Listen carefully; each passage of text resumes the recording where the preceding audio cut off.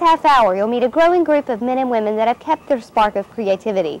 Most importantly, you'll learn new ways to use your own creative talent.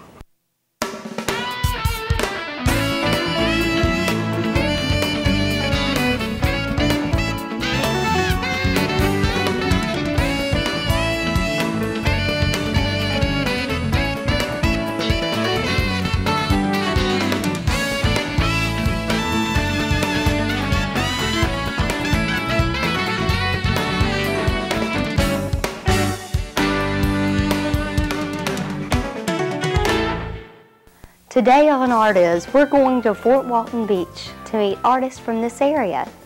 You will first meet Judy Goodfellow, a painter from Shalimar, Florida, who specializes in indigenous birds from the Gulf Coast and landscapes of the Old South. For Judy Goodfellow, life as an artist has been a wonderful adventure, filled with fantastic opportunities to show her work to the world.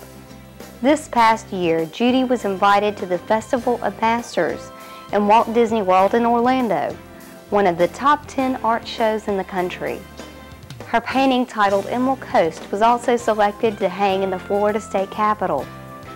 Her latest endeavor has been in conjunction with a drug awareness program called A Drug-Free America, targeted to educate kids about drug abuse. Judy was commissioned to paint several paintings of bald eagles to serve as the artwork needed for the program. What makes Judy's work so special is her ability to take a brief moment in time and capture it in her paintings.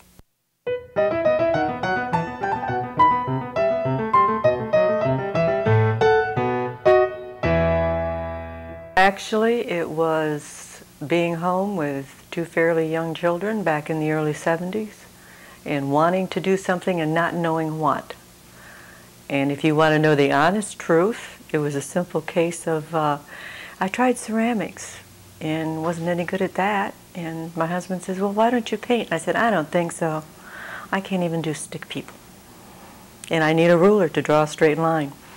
But I did go and take some drawing lessons and decided I liked it. And the first couple of paintings that I did, my husband said, hey, those are real good. We can sell them. I said, yeah, right, sure. Who's going to buy them? My first show was in Panama City in the early 1970s, and I sold almost everything I had. We laughed all the way home. I'd made $200. It was wonderful. The bird is just, it's an impression. We're lucky enough to live on the water in Shalimar, and the great blue herons and the white herons are magnificent, and they're in here all the time. And it was just, the sun was going down, and it was just getting dark, and one of those birds came in and landed. And this painting was done so quickly. I couldn't believe it myself. It was just one of those special paintings, that's all.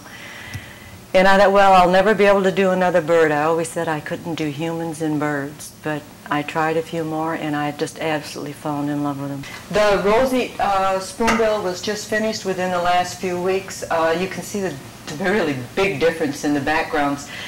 I was doing just the dark backgrounds to begin with, but there wasn't enough depth, and that's what all of this allows with the different colors. And it also allows me to bring in complement colors, which is the oranges up against the reds that are in the bird. I started working on masonite, oh heavens, it's been about 15 years now. I like the smooth surface versus canvas, simply because with the canvas you're fighting that little bit of texture, and for the very detailed work, the eyes and all the feathers, the brush jumps just a little bit, and with the masonite it does not. On the hard surface it's really great. The colors are much more vibrant. The oils versus so many of the other medias, I've messed in pretty much all the medias, but I can't get the colors that I want that I can get with oils. It's that vibrancy. The acrylics, I lose a little bit of color with them and they dry too fast with me.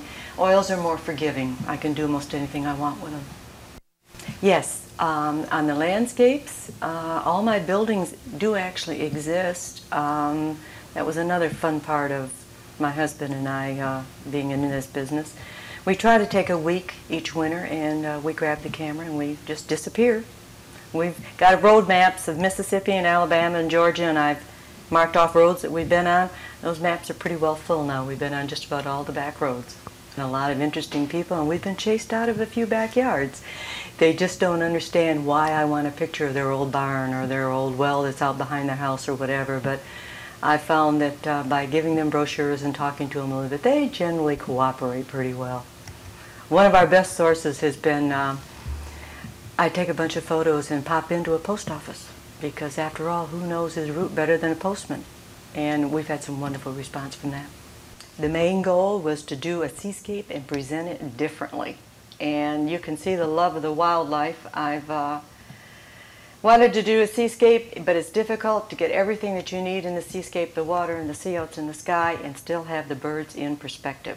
So this was a different way of doing it, presenting them underneath with in their own little boxes. But I didn't want them confined. They've got to be free, and that's why his wings are outside the box, and the little water over here, and his tail, and that's outside the box over there. It's just very representative of what you find on the Gulf Coast, but a little bit differently, a different way of presenting it. The only thing I want to do with my art career, if that's what you want to call it, it's something that I love, something I enjoy doing. The main place I want to go is just simply to keep on improving. When I can see a big improvement in my work, I'm happy, and I've been seeing that lately. Locally in Destin, I am handled by the Wallflowers Gallery, which is right on Highway 98 in Destin. And also, most recently, they just had their grand opening, the Cathedral Gallery, which is over in Peach Blossom Square in Foley. When we continue, we'll take you to Holly, Florida to meet the Stokes family.